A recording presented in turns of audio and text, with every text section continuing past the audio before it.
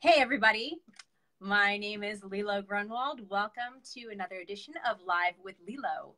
We were having some technical difficulties trying to figure out this live video.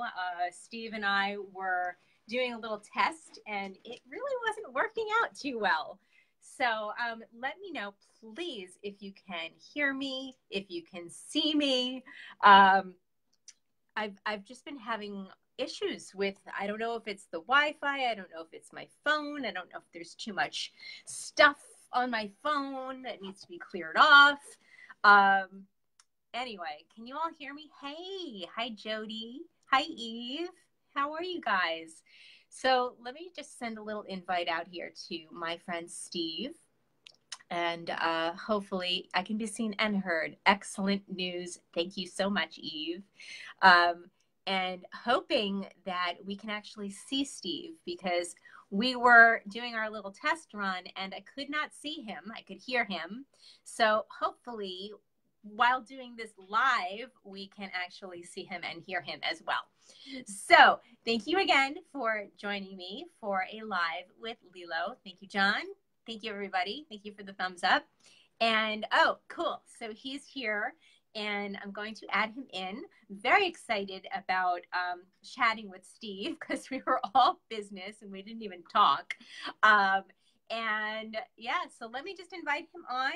Steve is an author. He is an actor. He is an all-around great guy that I just seem to keep bumping into throughout my life. And funny thing is we were friends sort of in high school, but not really. And then he left, and I'm going to have him tell you all about that. And then we ran into one another at our 10-year high school reunion and hung out. And then we hung out for a few years after that. And then we met up again in LA. So it's just been this crazy circle of life. So let me bring him on and hope this works, you guys. I really hope this works. So I'm adding you on in, Steve. So hopefully this works. Let's cross our fingers. Oh my gosh, this was stressing me out. So hopefully did it work? I can only hear you. I can't see you. So oh no, I can see me. Can anyone else see me? I don't know. Let's see. Can anybody see Steve? Because I can't see Steve. And if anybody has any helpful hints on how we can actually see Steve, please let us know. Please. I'm a split screen. I see you and I see me. All right. So James, can you see Steve? Because I can't see him at all. They see me, Lilo. It's just you. Is it just me? Yeah. That kind of sucks. I want to be able to see you. That's okay. You know what I look like. Yeah, well, Teresa? How do I share this? How do I share this so that people in LA can see me too? You should be able to share it from my Facebook wall. You should be able to share it. Let's try it. Everybody, thanks for bearing with us while we figure this out. Yeah, while we work this out. Can you all see Steve? I am very curious if you can see him, and it's just me that can't. Oh, Eve says she can see you. Well, great. Yeah. Awesome. Great. So it's a split screen. This is weird, so it must be my phone. That is very peculiar because I really do want to see you. Anyway, hey. Hi. So, great. Thank you. I'm glad you can see. All right, perfect. Then it just is my phone, and I probably need an upgrade, and that's what Apple does, right? Things start going wrong, and you just to upgrade. Great.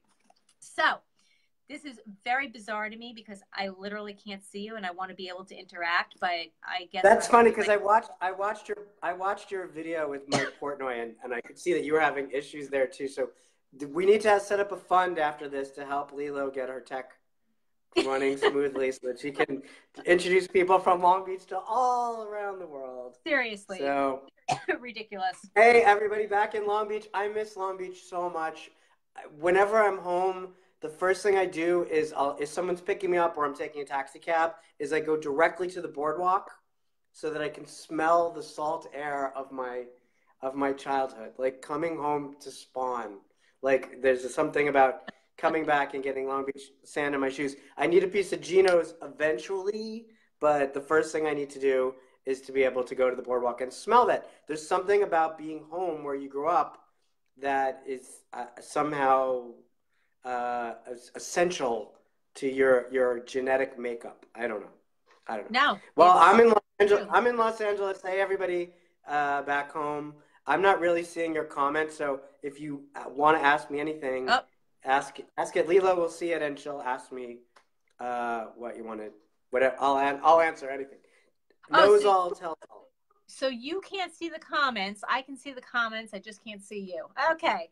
I see a little bit. Like I can see. I see my my sister-in-law Jill just came on. I can see her. Hi, Jill.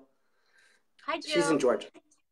Hi, Jill. It's so Georgia. so technologically advanced that we're shooting this all over the world. Because I'm sure we'll have some friends, some Dutch friends from Holland, will probably pop on here and say hi too. Fantastic. All right, so interview me. Do it. Let's go. Let's go back to little young Steve, and because we talked about this. Stevie. I would have been Stevie then. You would have been Stevie. Yeah. Because I mean, we hung out in similar circles, but I didn't really know you in high school. Did you finish high school? I did not. I actually dropped out of Long Beach High School in the second week of 10th grade. A lot of people watching from Long Beach, I'm sorry if I bore anyone who just wants to hear some writing tidbits, who didn't grow up with me, but when we were kids, I was in the Civil Air Patrol. I was a military cadet. Remember, some of us remember we used to meet and drill, and we were Air Force auxiliary kids. And two of the people in that squadron got killed in a car accident, and they were two of my best friends, Kevin Bailey and Greg Naudis. And so a lot of us, we were gung-ho military cadets. I was destined to join the Air Force and when I got older and fly planes. And then two people were taken from me who were very precious. And then suddenly I grew my hair out and was kind of a hippie and smoked a lot of pot. And I didn't want to have anything to do with anything military. And maybe that was an action that pushed me towards doing something a little more peaceful.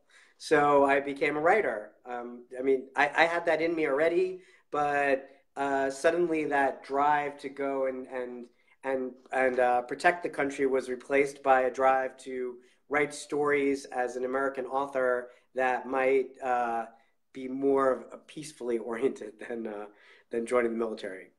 So that was an event from Long Beach. When you asked me to do this, I was just thinking that where I grew up had a profound effect probably on everything I did, probably on everything all of us do. So that was the impetus of me just even shifting careers right there. Right. Yeah. I mean, it's a very unique place that we grew up in, and I just think we were so lucky growing up in a place like this. Not everybody has the opportunity to grow up in a place like Long Beach. We could play outside. We didn't have to lock our doors. This is why I started doing this. Yeah, it's amazing. We had an amazing childhood. So what I just saw Carla Shurin just joined. So we can correct something you said in the beginning that wasn't exactly right. We did meet at your 10-year reunion, and it was Carla's 10-year reunion. But remember, I dropped out. I went as Carla's date into the reunion, and that's where we met up again after all those years. That's funny. Now, did you ever finish school? Did you ever get your high school? While you guys were still in high school, I was 16 and I took my GED. I took it over in Long Branch, New Jersey. I was too young to take it in New York. You had to be 17. I was only 16.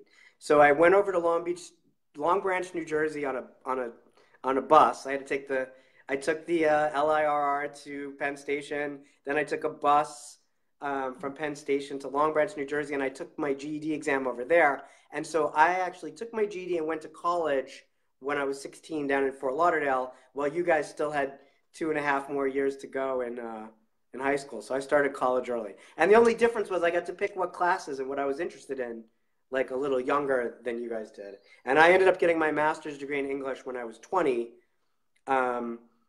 whilst I kind of just accelerated everything a little bit. Right. How's So that? smart you That's are. good. So smart. So what was the very first thing that you wrote? Like ever? Well, again, thinking back to Long Beach, I used to sit in the Laurelton luncheonette, the Laurel, right? When everybody else was asleep. I had insomnia when I was a kid. I was sitting there at like 11 or 12 o'clock at night with Mrs. Donovan serving me coffee, um, writing there. So, I mean, I was writing like poetry.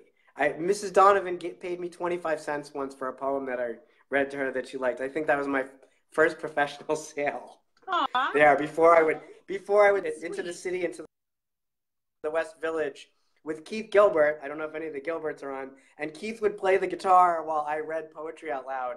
And that was kind of the genesis of me writing and getting paid as a teenager.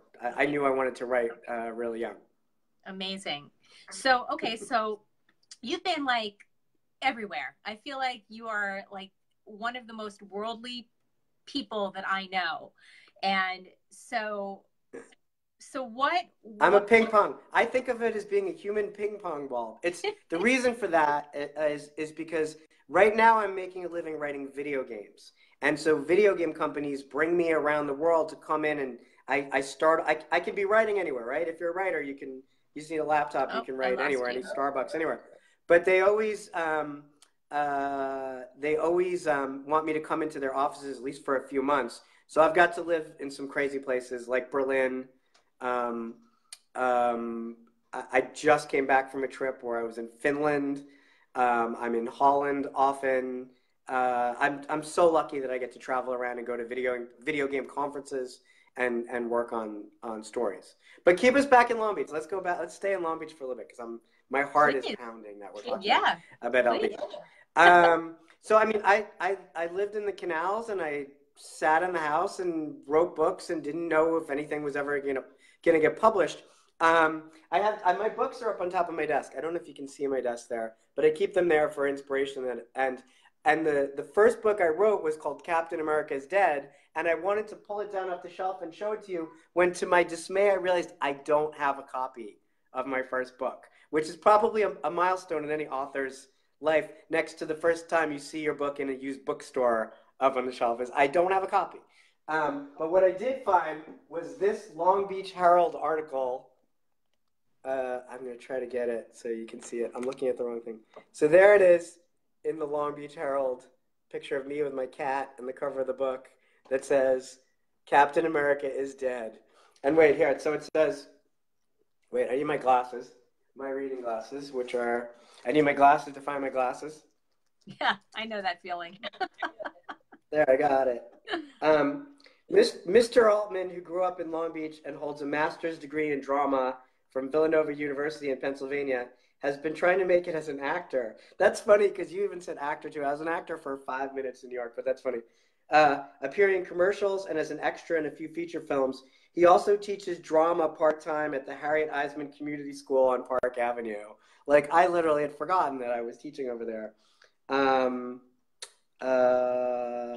I think was that the time period that we would meet up in the city? I think so. No, this is back. I mean, I'm still maybe I'm like 21 or 22. I mean, probably similar to there. Also, Yeah. there's a moment here where we get political, and I think because we're in a strange political climate today, this is interesting. Mr. Altman argues that the story is apolitical, but admits much of his inspiration came from the recent presidential election, in which he said the lesser of three evils was picked when the nation was screaming for a true leader. The political process, he said, has left mainstream America feeling its opinions are either unwelcomed or irrelevant. I think it's the opposite of that now. I think everybody's got an opinion, and we are being heard. So it's interesting that first one was during a political climate, and here we are now. Here we are. Doing it again. Yeah. So anyway, I've been so lucky, Lilo. I don't really have any skills except telling stories. So the fact that I get to write them and the fact that people pay me to make stuff up, I'm I'm so lucky, but I mean, I work at it, and and I've had how many have I have?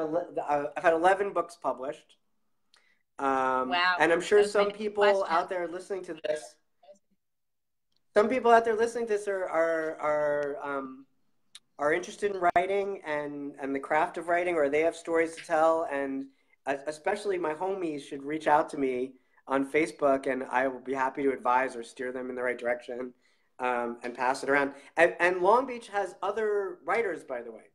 There's another science fiction author from Long Beach named Charles Sheffield, who I have never had the pleasure of meeting, but I know he came up with the idea that a mosquito could have bitten a dinosaur and then been encapsulated in amber.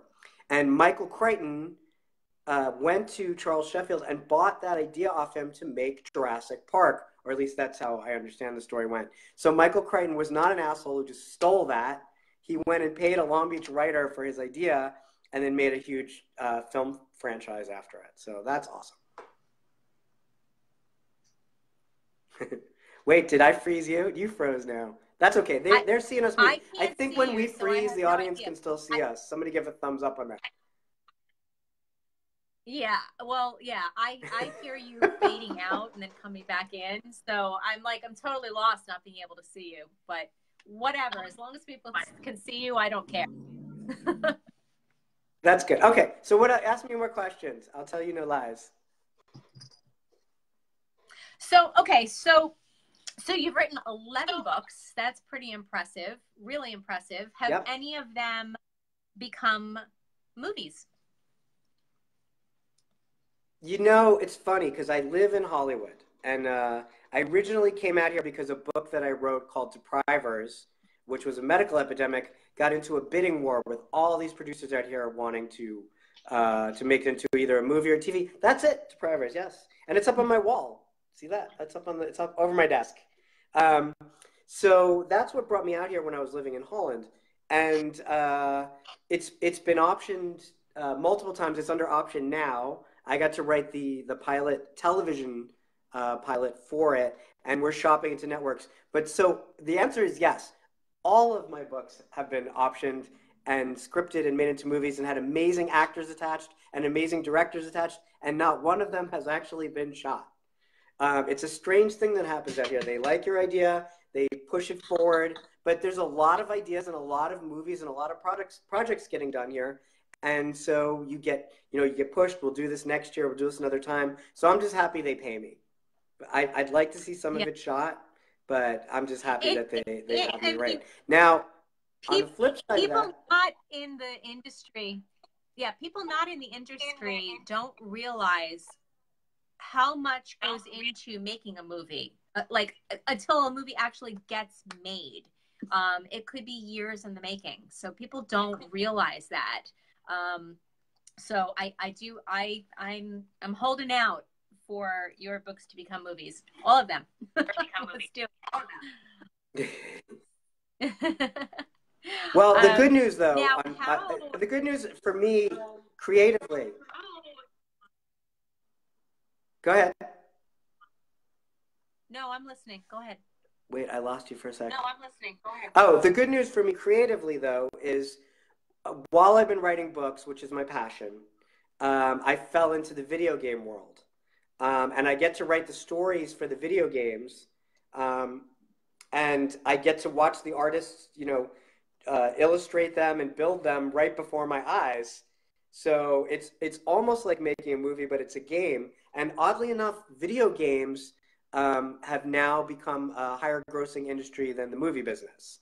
So while I've been sitting here in Los Angeles, watching them not make my movies, can I say that? Watching them not make my movies, out of my books, I've been growing my audience as an author, but also I'm writing these video games, and I wrote one game that was called Pearl's Peril that now has 90 million people watching it, playing it rather.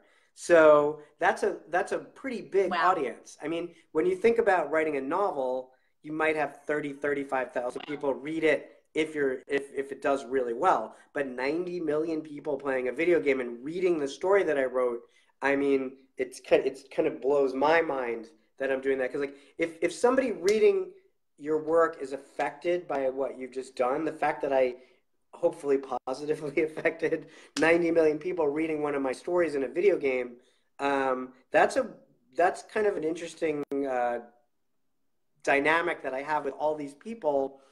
Unfortunately, usually it's one way. I wrote something, they read it, but we do have message boards for the video games where sometimes the people who are playing them write back to me and talk to me about the story, and that's the most gratifying thing in the world. Right. Right. Well, I mean, these video games truly look like films. They look like these extravagant movies. They're pretty incredible. I mean, amazing. Oh, some of your Long Beach people say hello, by the way. Yeah. Just so you know.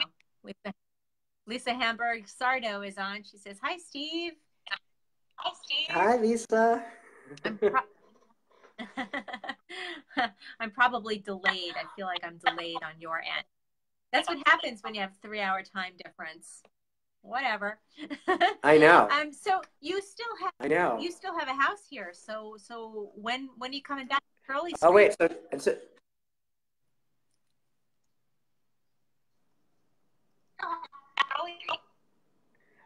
say that one more time.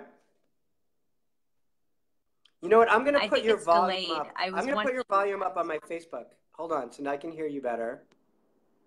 Good. All right, you're better. Hi, Mary.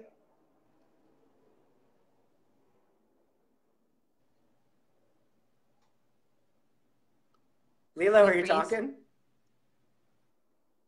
I think we froze. No, I'm good. You're just not talking. Again. Oh, yeah. No, I was wondering when you're actually going to come back here to Curly Street and visit us in Long Beach. Curly Street. I was just out there. Hi, Daniela. I was just out there. Well, of course, I was there for Sandy, because I had to do repairs on my house, just like everybody in Long Beach had to do. But I might get out there around the holidays. I'll invite everybody out. Where should we go to everybody have a drink? Knock on the door. That's funny, Lilo. You're on a delay. I am on a delay. I know. It's stupid. Oh, wait. I don't see myself anymore. I don't see myself anymore. What happened? I don't know. Wait. All right, everybody who just lost me for a second, that was because I accidentally turned the camera around so you were not looking at me, but behind my camera. There, we're back. Oh, yes. You're back? Okay. So now, what? Yeah, we're back. They can see me. They can see me again. They can see me again. Okay. What's new in your in the life of Steve? Well, was there any big news that you can tell us? Well, I'm writing an Alice in Wonderland game that is kind of a continuation of Alice in Wonderland. So that's been exciting. I mean, one of the best things about being a writer is I have gotten to be Batman. I have gotten to be Sherlock Holmes. I have gotten to be Alice in Wonderland right now. I've gotten to be Dorothy from The Wizard of Oz, because you are writing and creating a project, you have to be it. You know, you talk about that we were actors in New York when we were kids. That skill comes in handy because you have to be Batman. You know, when you're scaling the walls of Gotham City and you're writing it, you have to kind of put yourself in that mindset. Because if you don't believe it, the audience, when they're reading it, isn't going to believe it. Right? Exactly. Yeah. Yeah. Exactly. That's why you see all these famous actors on the streets, like talking to themselves. So I'm going through the motions. Yeah. I just worked on The Joker with Joaquin Phoenix, and he lost 40 pounds for this role. I mean, he's so thin, but you want to talk about method acting? You have to become that person. You have to become that character. So yeah. Right. Yeah. Well, fortunately, I just have to do it in my head. I don't have to really lose a lot of weight when I'm doing that. So, but here, so you want me to give you an example of like what I do? So Yeah. I'm doing this Alice in Wonderland game, right? So I had to create the opening scene. Like, how do we go into this world? It's like the beginning of the story. So let me give you a little bit of my process for how opened Alice in Wonderland, because everybody knows the Alice in Wonderland story. Okay, so this is like I'm pitching Hollywood. Okay, everybody. So we open on Alice's family house. Alice Little is her name. So we open on the Little living room, and it's the only light in the room is a small gas lamp because it's 1890 London, right? There's a small gas lamp sitting on a dining room table, and it's a long table. It's big enough to seat like 10 children. Okay, it's a birthday party is set up, but it's an empty table. But we see the birthday hats, and we see a big cake in the middle of the table. And as we pan down the table very slowly, we see a tea kettle on its side, and a little mouse scurries across the table. And then we pan a little further, and we see a birthday cake that says Alice 8. Now, she was 7 in Alice in Wonderland. Alice was 7.5 and Through the Looking Glass. And so now she's 8 years old. And as we turn around the cake, we see Alice infinity, because the 8 is an infinity sign when it's on its side. Right. We pass the cake, and we hear Alice's voiceover say, "Why is a raven like a writing desk?" asked the Mad Hatter. And as we come over the side of the table, we see Alice sitting on the floor with 8 children all seated around her, and she's making shadow puppets on the wall of the Mad Tea Party from Alice in Wonderland. She's telling them the story, and the kids are enwrapped. There's 8 children, 4 boys, 4 girls, all ethnicities, right? You have to do that just the right way. So they're watching her, and so she makes a shadow puppet of the Mad Hatter, which you can't see, Lilo. She makes a shadow puppet of the Mad Hatter. "Why is a raven like a writing desk?" asked the Mad Hatter, to which the March Hare replied, and she stops, and she's got this bunny shadow on the wall, and she stops and she looks at it, and she takes her hand away, but the shadow stays on the wall of the rabbit. And then it winks its ear, and then she says, "I dare say I've seen a rabbit without a shadow before, but never a shadow without a rabbit." And then all of a sudden the shadow turns and gets bigger and bigger and bigger, and it peels away from the wall and becomes 3D, and it's standing there, and all of a sudden its black eyes open, because now it's got life in it, like these white lights are behind its eyes, and it pulls a black shadow sword out of its sheath, and all the children start screaming and running across the room. Now Alice, brave Alice, looks to the toy chest, grabs a wooden sword and pulls it out and holds it in front of her, and then this shadow rabbit and Alice start dueling across the dining room. And everywhere the rabbit slices its sword, the curtains fall and things break. So we realize that it's coming through our world. So Alice and the shadow rabbit are smashing things all over the table. Cake is flying. Children are screaming. And then all of a sudden a tear opens up in the middle of the living room in space-time. And we see the Mad Hatter and the White Rabbit. And they're like, "Alice, come quickly. You're needed in Wonderland."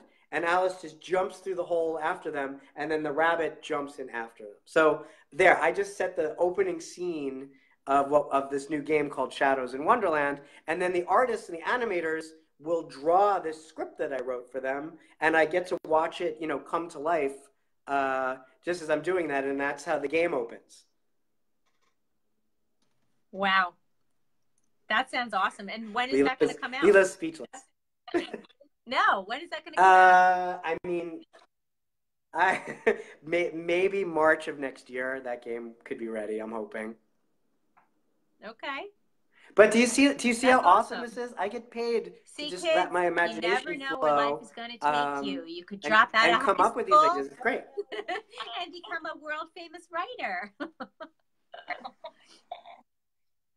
It's really fun. And there's nothing like when I run into someone that's played one of my games who enjoys the story. It's really thrilling. Right. Yeah. Well, yeah, I mean, and it's not just kids playing these video games. I mean, these Does are anybody very else have any questions? Games. Well, a lot of children's fairy tales are very adult oriented. Yeah. Well, that we know. right? Alice in Wonderland, especially.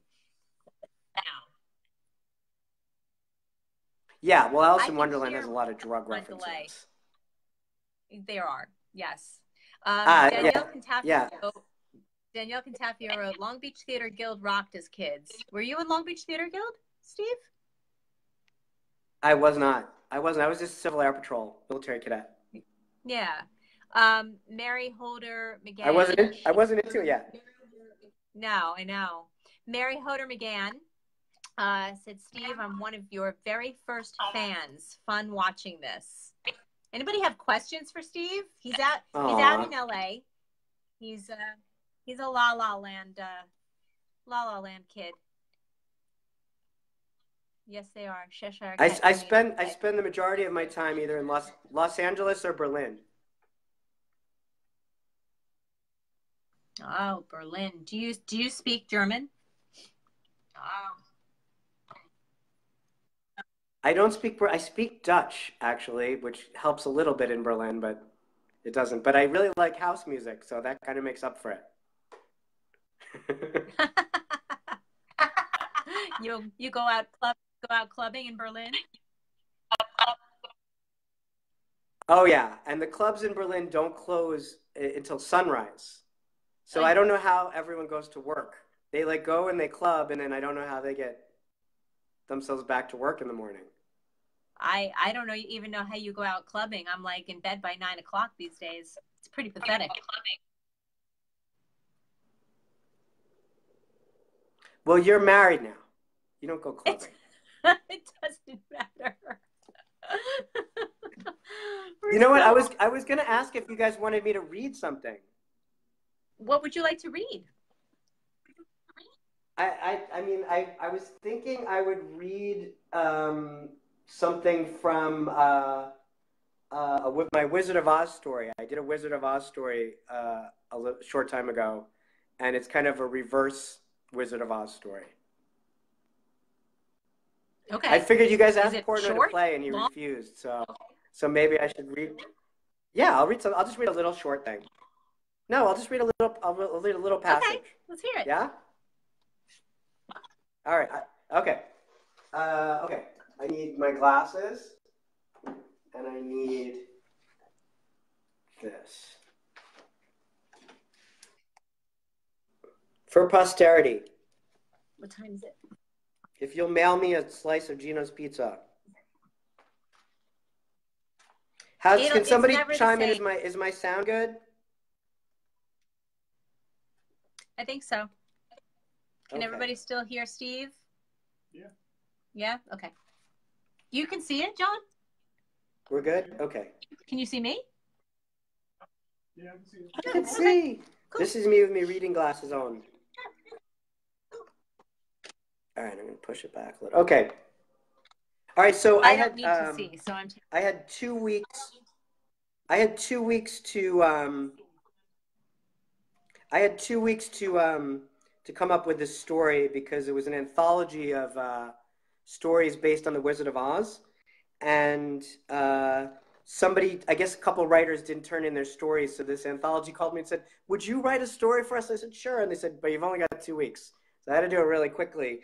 And so in my Wizard of Oz story, for some of you who've watched The Wizard of Oz, you might remember in the beginning, Dorothy in the real world meets people in a traveling circus, and also that all the actors and farmhands show up again in Oz as the Scarecrow and as the Lion and as the Tin Man. It's the same actors in the other world, which some might argue is all really in her imagination. So I took my story to say that there really were doppelgangers in Oz and in Kansas, and that if your doppelganger died in one or the other, you would die in the real world as you do.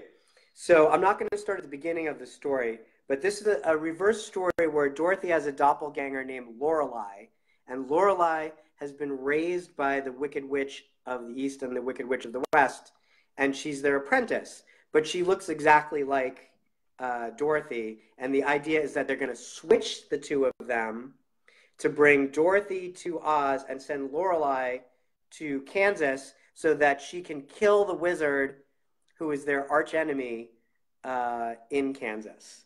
All right? So I'll read a little bit. Okay. All right. Lorelai mounted her broomstick. Yeah, Lorelai mounted her broomstick behind Aunt East and wrapped her arms tightly around her waist. The witches rose in the air above the courtyard and began to circle the castle. Aunt West on the outside, flying clockwise, Aunt East and Dorothy and Lorelai on the inside, flying counterclockwise, increasing speed as they circled, with Aunt West and Aunt East chanting the charm of making. Hot wind stung Lorelai's eyes. Her pigtails came undone and lashed about her. Faster and faster they flew. Aunt West became a blur. Lorelai clung desperately to Aunt East. They'd conjured a cyclone. Aunt West departed, soaring upward and out of the funnel, as Aunt East flew them into the calm center and began their descent, pitching their broom downward and downward toward a small farmhouse below. Lorelai imagined she saw the house begin to shake. Suddenly it dislodged from the ground and was spinning, whirling upward, growing larger and larger as it raced directly at them. Lorelai screamed and blacked out. When she opened her eyes again, she was plummeting downward. Tiny wings strained to bear her weight against the violent buffeting. She realized she was being carried. Prospero, that's her winged monkey, by the way, Prospero, who rarely did as he was told, had followed them, and at the last possible moment snatched Lorelai off the back of Aunt East's broomstick before the house could dash them to their deaths. Eventually, they tumbled down amid a cloud of hot, swirling dust, suffering little more than a bump to Lorelai's head. They looked at the carnage, the crushed barn, dead animals, and debris strewn as far as the eye could see. The cyclone and farmhouse were gone. Where was Aunt East? A gut-wrenching pain gripped Lorelai, doubling her over, onto her knees. She heaved into the cracked Kansas dust. "What's happening to me, Prospero?" she cried. The monkey tried his best to comfort Lorelai, pulling her hair from her face and patting her gently on the back. Suddenly, the Witch of the East's bloodstone ring appeared on the middle finger of Lorelai's right hand, and Prospero understood. "It's a transfer of power," he whispered softly into Lorelai's ear. "Unfortunately, it means your aunt is dead. You are now the Witch of the East." Lorelai burst into tears, and then she heard Aunt West's voice in her head. "This is no time for tears, girl. Your Aunt East wanted only two things in life: to see you grow to one day fill her shoes, and to see you slay the wizard. Now that day has come, and you have the power to fulfill her fondest wish. Armed with that ring, you may utter the charm of making. You must not let her down." "Dorothy, Dorothy, where are you?" a woman's voice called in the distance. The girl's Aunt Em and Uncle Henry are searching for her. They can't see you until I let them. You mustn't fail us. Get up. Be there, Dorothy. Arm yourself and find the wizard and hide that disobedient monkey." "Dorothy, where are you, girl?" came a man's plaintive voice close by now. Lorelai could no longer sense her Aunt West's presence. "There she is," Uncle Henry yelled. She turned to Prospero and quickly sketched a figure in the air with two extended fingers on her right hand, which rendered the monkey invisible, just before a group of farmhands rushed to hug and kiss her. Lorelai found their affection disquieting. "I feared you were lost," Uncle Henry said, squeezing her as though he might never let her go. "Where's Toto?" "Toto?" Lorelai asked, and froze, fearing she'd given herself away. "Your dog, Dorothy," Aunt Em said. "Where's the poor dog?" "I have no idea, Aunt Em. I hit my head." She offered her head for inspection. "Oh, dear, Henry, she has hit her head, and her scalp is cold. We better take her to the cellar to lie down." They brought Lorelai to where the house had stood and led her into the cellar, where they settled her on a hay-filled mattress. The other farmhands went to find out which, if any, of the stock had survived. Aunt Em took Lorelai's right hand. "Dorothy, where did you get that strange ring?" she asked. "I found it," Lorelai said, bringing her hand to her heart, covering it with her other hand. Well, it looks to be cutting off your circulation. Let's take it off for now. She tried to coax the ring from Lorelei's finger. It would not come off, no matter how much Aunt Em pushed, twisted, or tugged it. She did not know that only Lorelei's death would make removing it possible. But Lorelei knew, and whimpered at the reminder of how the ring had come to her. There, Aunt Em said. I'll leave the ring be. I want to go home, Lorelei said weakly. I'm afraid our home is gone, Dorothy. Nearly everything we had was lost in the cyclone. We're all lucky to have survived, to still have each other. That's what truly matters. We'll build a new house soon enough. Won't we, Henry? This was a nightmare. Lorelei needed to wake up. She needed to arm herself and find the wizard, the man who killed her parents, and then kill him, in order to leave this miserable place and go back to Oz, her real home. There. Very nice. Thank you. So that's what I do. Awesome. I like to find old stories and make a little twist on them sometimes. Oh, I think I am now breaking up because now I can't even see me. You good? I am? I don't. Yeah, you just flipped, but everyone can still see me, so I'm going to take nothing. over the show now. I see a purple screen. But we can still. Can you hear me? Yeah, but you're breaking up. Can you hear me, Lilo? Thanks, y'all. I think it might be time for a new phone. I think my phone is failing me. I do. I've been having way too much trouble. I can't even see myself. Okay. Anyway, Yeah. I want to thank you so much for joining me. I'm sorry we had such technical difficulties while we were doing our testing before this. I'm glad that everyone was able to see. I have to cut us short because I have a dog being dropped off. We have a dog boarding business. We have a dog being dropped off. That would totally disrupt everything. Thank you so much. So can people still find your books in the bookstore? Can they go to Amazon and find your books? Yeah. Bookstores, Amazon, Barnes and Noble. Okay. And then if they reach out to me, I can sign them. Say it again. If they reach out to me, I can get to them and sign them sometime, eventually. You can sign them. Oh, now I can't even hear you. Steve, I want to thank you. If you all can still hear me, I know this is it's disruptive to me on my end because literally I am seeing a purple screen. I don't know what happened here. But I want to thank my very good friend, Stephen Elliott Altman, for joining me on this Live with Lilo broadcast. Hopefully one day we can do it one-on-one when I have a camera guy and I don't have to worry about this live Facebook stuff. And I want to thank you. Steve, do you have any last things that you want to say before we shut it down? Yeah, my Long Beach peeps, you're my most important fans. So reach out to me if you get a book and you need signed. My games are free to play. There's Ancient Aliens, Pearl's Peril, Nine Dragons. If you play them, we'll play together. And if you have questions about writing or writing stories, reach out to me on Facebook. Awesome. Thank you again. Thank you so much. Check out Steve's videos. I know you all like playing video games like my husband does. And I love you, Steve. Thank you so much. Thank you, everybody, for hopping on and watching and dealing with our technicalities. Peace out and Long Beach rules. Thanks, everybody. Thank you.